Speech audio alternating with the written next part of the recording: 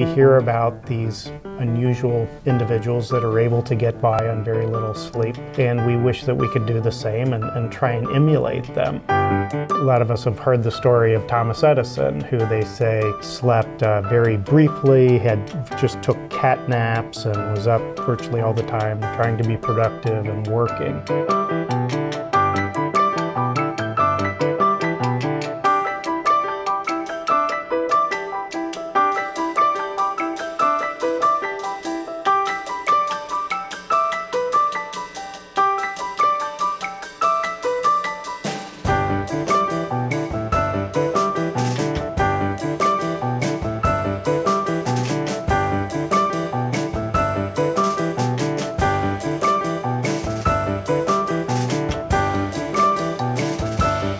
The problem with that is, though, that we evolved over millennia to be sleeping while it's dark and awake while it's light out. So that gave us a big chunk of time to sleep at night. And so when we get too far away from that, it can disrupt our circadian rhythms and wreak havoc on our physical health, our emotional health. So as tempting as it may be to try and stay up as late as possible to get as much done as we can end up harming the quality of our lives and also the quality of the work that we do.